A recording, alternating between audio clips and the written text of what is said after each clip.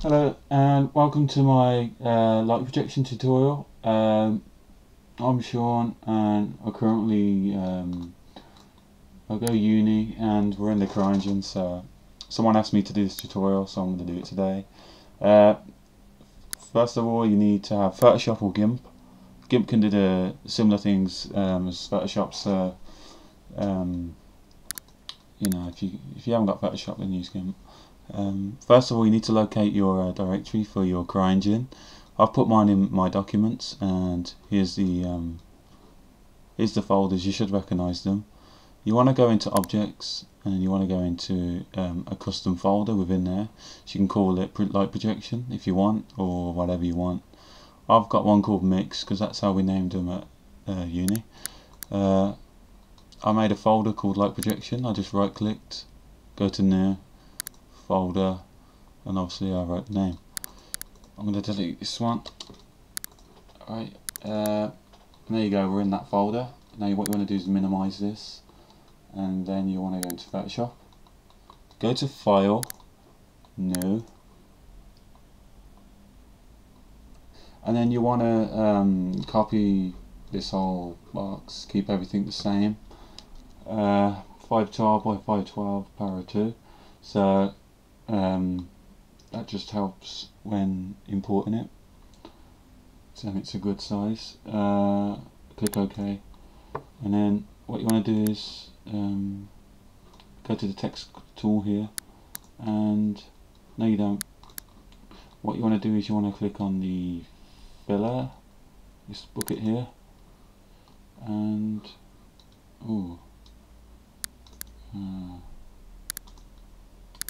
delete this bit here. Fill, and then go down, click create new layer.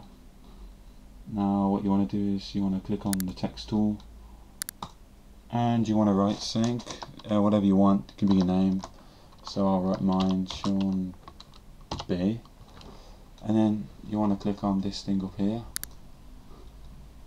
and then you want to scale it.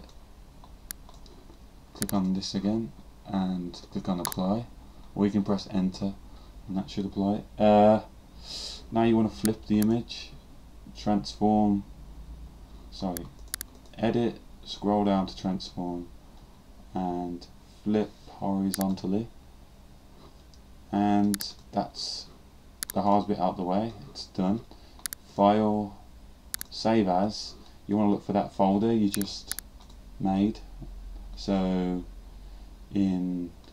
is it game, objects, and then within the objects you should have the name you called the folder, mixed, and then the name. So I'll go up one, there we go, I'll go up, so here we go, I'll go up again. So you're in game, you click on objects, you click on whatever you call this one, and you click on your folder. Any problems, just message me. And then you want to call it what you called that text file in Photoshop. So I'll call it Sean B, and then you click, you'll scroll down to Creative Plugin, there, save. Text is too dark will cause banding adjust levels. Yeah, so basically I ignore that because I'm an idiot, and there's nothing wrong with it really. I have it this way because the black will be transparent and the white will be opaque. So you just click yes and it should save, and then we want to look for that folder we had, this one, and there's the text. Now here's the problem, it should have created a DDS. So how to solve this is you just click on the folder, drag it, let go, yeah, click on it, bring it back in, let go, and it makes a DDS. Magic. That problem can literally stress your balls out, so make sure you remember how to do it, because sometimes it doesn't create the DDS and you wonder why your file doesn't show up. So take note. Next thing you want to do is go into the CryEngine, the free SDK. I'll just show you how I made this little island. I just went up to terrain and just on this flattened bit here, you just build a bit of land. That's all I did.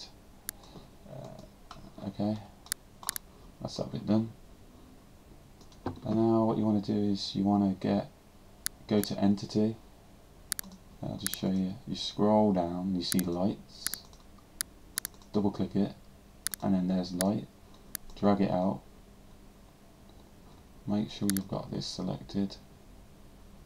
And what this will do is it will follow the terrain and snap to objects. So it stops it from going through things basically. And now what you want to do is you go down to projector. It's usually not like this. So you just go down projector and it says texture. Now you need to locate that folder we made. Remember, game, objects, mixed, light project. Yep. And you want the DDS file, not the TIFF. You want the DDS. That's what I use anyway. And then what we'll do is we'll lift the light up, and there's the magic. You can slightly see it here. I'll just rotate.